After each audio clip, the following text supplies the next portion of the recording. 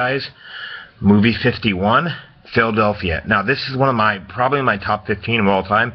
It stars Tom Hanks as this lawyer who's openly gay, who gets AIDS, and then of course he basically sues his law firm for like firing him due to like him like having AIDS and just watching as this homophobic lawyer who actually ends up becoming not. Yeah, there's some lines that actually make me cry. You know, like the line where that Tom Hanks tell his family there's going to be some mean things said about me, and then some unfair things, and I hope that you guys are all okay with this.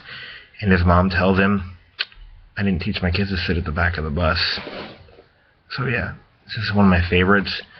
And also, I'm sorry guys, and then also, like the prosecution isn't all evil, like this lawyer played by Marion Steenburgen says, I hate this case. Yes, but guys, it is very, very good, and it's one of my favorite soundtracks of all time. You know, I'm sorry, but I gotta give this a 10 out of 10. I mean, it's in my top 15. Any movie that makes my top 15 is probably going to be a 10 out of 10. But, you know, this one was just so good.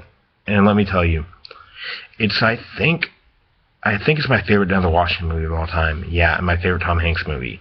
Yeah, so yeah, 10 out of 10 at movie 51, Philadelphia. I'm sorry I just get choked up over it.